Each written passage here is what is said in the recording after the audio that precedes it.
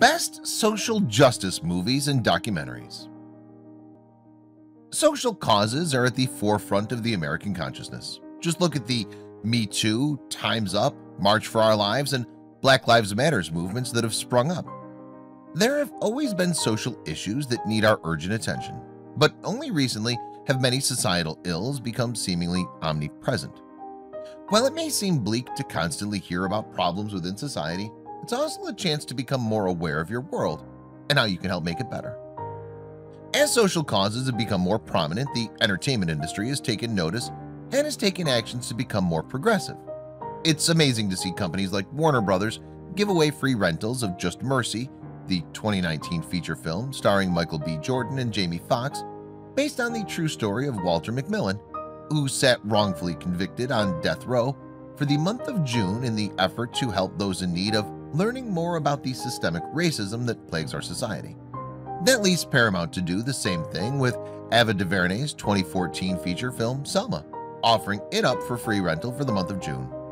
As much progress as the entertainment industry has made in the last couple of decades, though, there's still a lot of work to do, especially when it comes to inclusion. As long as there have been smart, empathetic filmmakers, there have been great social justice movies. They aren't all completely serious. Many have found lighter, sometimes even comical ways to address serious issues. Some have won Oscars, some were unfairly ignored. Most are fascinating and necessary looks at the myriad problems within our society. Knowledge is power, and these movies have plenty of it. Here are the best social justice movies.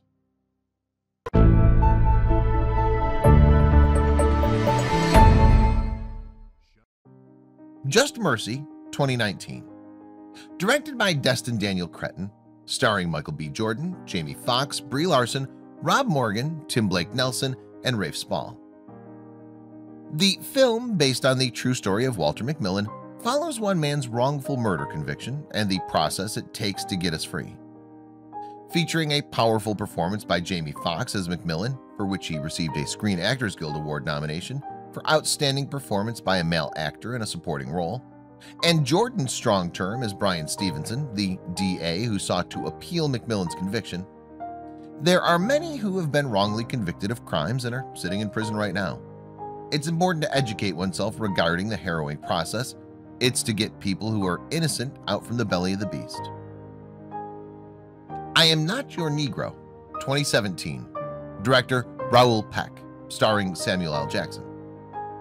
Based on the unfinished 30-page manuscript of what would have been James Baldwin's next project, Remember This House, the Oscar-nominated I Am Not Your Negro is an impactful documentary from Raoul Peck that ties in Baldwin's ruminations on the lives and murders of Medgar Evers, Malcolm X, and Martin Luther King, to what's going on in America today. While Jackson isn't seen in the film and is technically listed as a narrator, his readings of Baldwin's words were just as important as the visuals surrounding them, with Jackson doing some amazing voice work, nailing Baldwin's inflections while reading Baldwin's words. In a 2016 interview, Peck told Complex, "The voice. I knew that was the only way to tell that story." The question toward the end was, how do I get someone with a tremendous capacity for acting and also some street credibility as a person? No matter what people say about Samuel L. Jackson, you might not like every film he's made, he made sense to me. For those of you looking to see how the systemic racism embedded in America's soil has been passed down, a documentary like I Am Not Your Negro holds all the keys. If Beale Street Could Talk, 2018.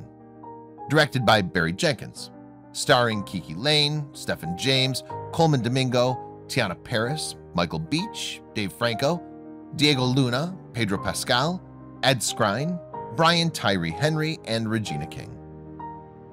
How do you follow up a historic Oscar win? By adapting James Baldwin's 1974 novel, If Beale Street Could Talk, for the big screen. Featuring commanding performance from Kiki Lane, Stephen James, Homecoming 21 Bridges, Regina King in a performance which netted her Oscar and Golden Globe Award wins, and others in a story set in the mid-1970s, but could have taken place any time before then or now. A black man gets accused of a crime and placed in prison at the point where his life was about to take a shift for the better. With no money for his love or legal fees, we follow his lover, Lane, and his mother, King, on their paths trying to make sense of what life has turned into for both of them. Shot beautifully, acted superbly, and extremely reflective of what life ends up giving for many black men and women in the system, If Beale Street Could Talk gives us some of the highest highs and lowest lows of black life. Let It Fall, Los Angeles, 1982 to 1992, released in 2017. Directed by John Ridley. The brutal beating that Rodney King suffered at the hands of the Los Angeles Police Department that ignited the city of Los Angeles, erupting in the 1992 LA riots. The seeds of that moment had long been sown, and John Ridley's documentary looks at the history of the black and brown people living in Los Angeles and their issues with the LAPD, culminating in this explosion of rage, fury, and anger, with many first-hand accounts of the situations that led to the riots, as well as a heavy dose of archival footage. This is the perfect film to deliver you the true story of the LA riots. Support the Girls, 2018. Director Andrew Bujalski. Starring Regina Hall, Shana McHale, and Haley Lou Richardson. A workplace comedy about women employed by a Hooters-esque restaurant may not sound like a social justice film, but trust us, Support the Girls is just that. Lisa, played by Regina Hall, is an optimistic general manager at a sports bar who has her optimism challenged by an increasingly long and hard day at work. While Support the Girl is often funny, it's also a bracing look at what it's like to live paycheck to paycheck, as well as exist in a racist and misogynistic society. The workers are constantly sexually harassed, and the company that owns the bar does the bare minimum with regards to diversity and racial sensitivity. The movie is impressively subtle in its social commentary, and ultimately concludes that while these women may go through all of this trouble, they're all right as long as they support each other. Just don't take our word for it. It was one of Barack Obama's favorite movies of 2018.